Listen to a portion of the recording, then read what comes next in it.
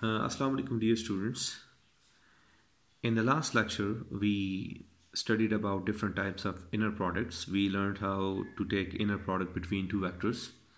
Then we learned how to take inner product between two matrices, and then we also learned about taking the weighted inner product, and we also learned about how to take inner product between two polynomials of degree n. In this particular lecture I would explain why do we call a particular type of product an inner product. Like in vectors we have two types of products. One is dot product and another is cross product. The dot product is called inner product, but we do not call the cross product the inner product. And why is that so? In this video we would learn about it, that why do we call a particular type of product an inner product. So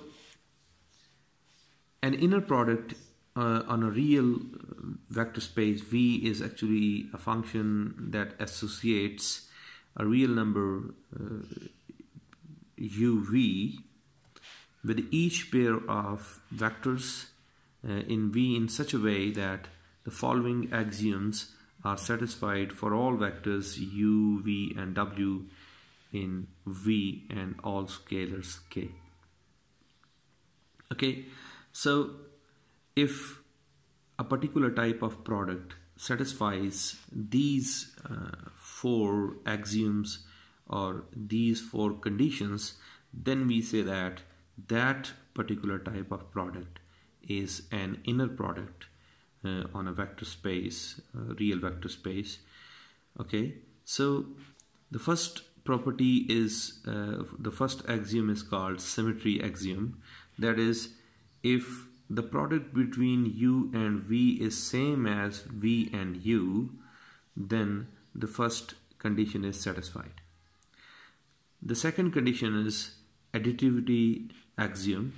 If we have three vectors u, v and w, then the product between u plus v and w is same as the sum of the products between u, w and vw. And if u and v are the vectors and k is a scalar, then k times u comma v, the product of k times u and v is same as the product of uv times k. And the fourth axiom is that the product between u, a vector with itself, is always greater than or equals to 0, and it is only 0 if u is 0 itself. If any product on a vector space satisfy these axioms, then we call that an inner product. So let me explain a particular type of product in this example, then you will know that how can we check whether a particular type of product is inner product or not. For this I'll consider this particular type of product.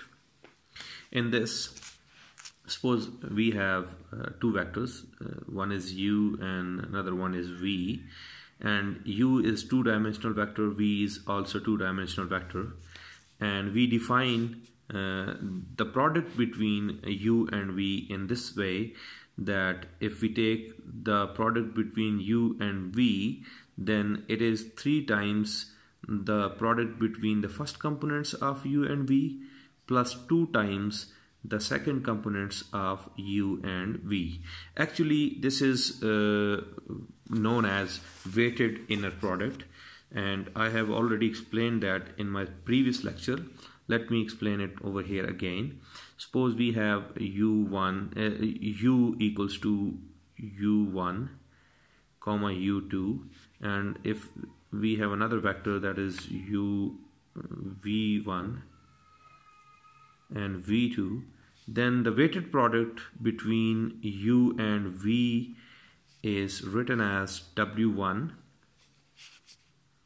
or I should write here phi1 because I'll use another vector w, so I'll just change the notation. Phi1 then the product of first component, that is u1 v1, plus phi 2, that is the second weight, and then u2 v2. So this particular product is called weighted product, and I'll show that with the help of these four axioms that this is actually the inner product, and we call that weighted inner product. So in our particular examples, we have some particular values of phi 1 and phi 2. I mean, we have some particular weights, and those weights are, let me show you. Those weights are actually 3 and 2. That is, phi 1 is 3 and phi 2 is 2. Okay, so this is a kind of product, and we need to check whether or not this kind of product is an inner product. So we will test those four axioms one by one, and if all those axioms are satisfied, then this type of product is an inner product. Okay, so let me check those axioms one by one. The first axiom is symmetry axiom, that the product between u and v is same as product between v and u. Okay, so that is actually obvious from this expression. If we take uv, then the components of u would come before v1, and here u2 would come before v2. But if we take vu, then it would be v1 u1, and this would be v2 u2. Because u1 v1 u2 v2 are real numbers, so their product is commutative. I mean, we can change u1 with v1 and v2 with u2, so the answer would be same. That is why we say that the product between u and v is equal to product between v and u. That is obvious. Okay, so now let's discuss the second axiom, that is additivity property, which is written over here. That is u plus v. The product of u plus v with w is same as the sum of products of u with w and v with w. So we take another vector w, that is w1, w2, and that was the reason in weighted inner product I took the weights to be phi i's rather than wi's that I took in the previous lecture, because I had to take a vector w over here. That is why I changed the notation and I replaced the weights with phi i's. So let's take w to be another vector that is the same in R2, that is two-dimensional vector. And if we take the left hand side of this, all we have to do is just replace the values. U plus v is just like u plus, if we take u plus v, let me explain it on a separate page. U plus v would be u1 v1 plus, so u1 u2 plus v1 v2. That would be a new vector, that would be u1 plus v1 and u2 plus v2. So if we want to take u plus v, that would be this vector, and then we take its product with w. W has two components, that is w1 and w2. So all we have to do is take a product of these two vectors.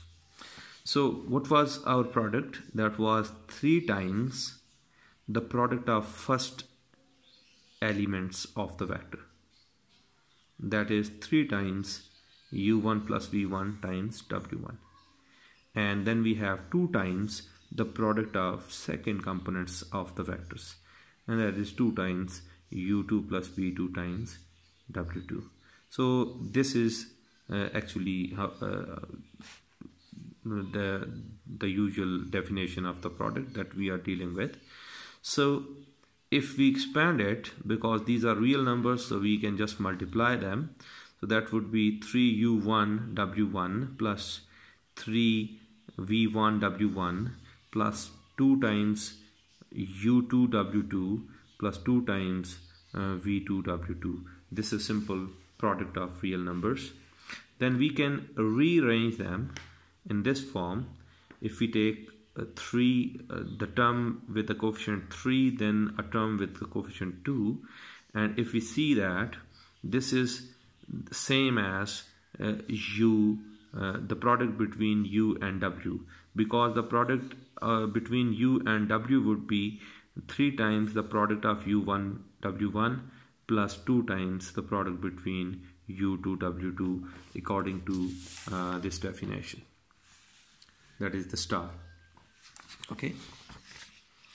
In a similar fashion, this would turn out to be the product between v and w, and if we see the value of that was the left hand side, and if we see this answer, that is the right hand side, and that proves the axiom that this axiom is true because the left hand side is equal to the right hand side. Okay, so now we turn towards the third axiom, that is k times u, the product of k times u and v is same as k times the product of u and v. So all we have to do is just replace the values of u and v in left hand side, that is k times u1 u2 and then v1 v2. So this k is a real number, we can easily multiply this inside, and that is k u1 k u2. Now we want to perform the product according to the equation star, so that would be 3 times the product of first elements plus 2 times the product of second elements. So that is the product how we do according to the equation star. So here if we take k common, then we will have 3 u1 v1 plus 2 u2 v2. So this is k times u comma v, because this is equals to u comma v, and this is actually the right hand side.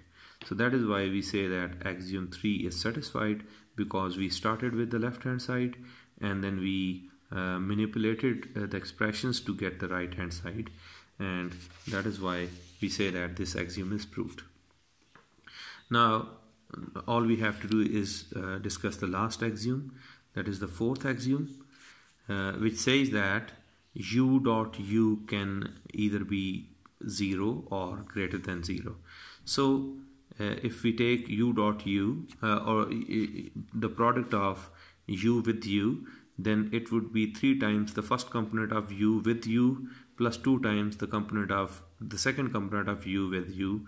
So this is the product of u with itself. If we see at this, u1 is under the square, so there is no chance it can be negative, and this u2 is also under the square, so this will always be greater than or equals to 0, because due to these squares it cannot be negative. Okay, now by this calculation we know that u comma u is always greater than or equal to 0, and if u comma u is 0, then obviously this result would be 0, and by this we say that u1, this is only possible if u1 and u2 themselves are 0. There is no other way we can get this expression equals to 0. So the inner product between u and u is either 0 or greater than 0, and if it is 0, then obviously u itself is 0. That satisfies the fourth axiom. So by all these 4 axioms we conclude that the product which was defined in equation star is actually an inner product, and that I've already explained that this type of inner product is called weighted inner product. So all those products which satisfy these four axioms would be called inner product, and for those that does not satisfy these axioms would not be called inner product. And this is up for this lecture, and in the next lecture I'll discuss the process of I'll discuss orthonormal vectors, and I'll discuss the Gram-Schmidt process to convert ordinary vectors into orthonormal vectors or orthonormal bases. Till then, Allah Hafiz.